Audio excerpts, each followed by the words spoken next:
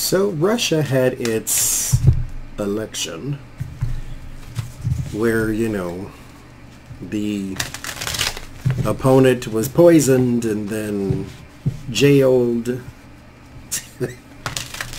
How such a thing could exist, I don't know. But anyway, is there any hope for anyone to beat Vladimir Putin in the presidential race?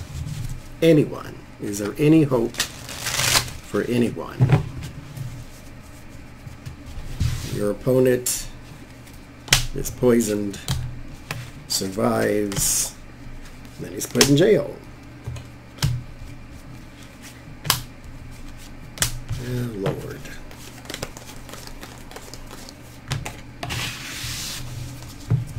We'll go small spread here.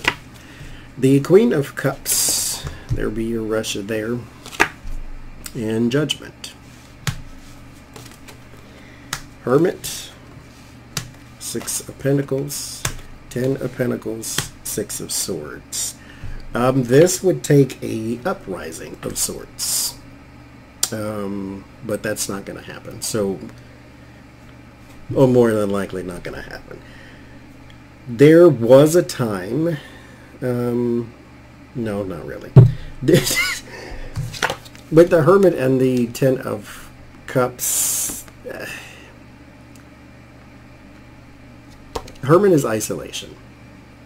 Searching for answers, searching for anything and anyone. The 10 of Cups is harmony. Happiness.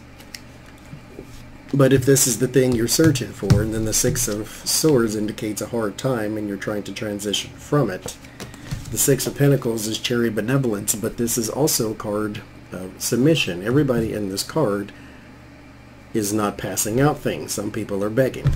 So it's kind of like you have to submit to it because this is the way things are going to be, because it would take a dramatic change, like uprising, as I stare at the 5 of Wands over here.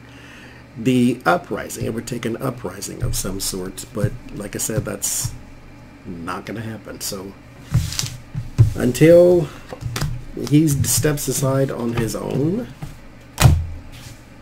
not really.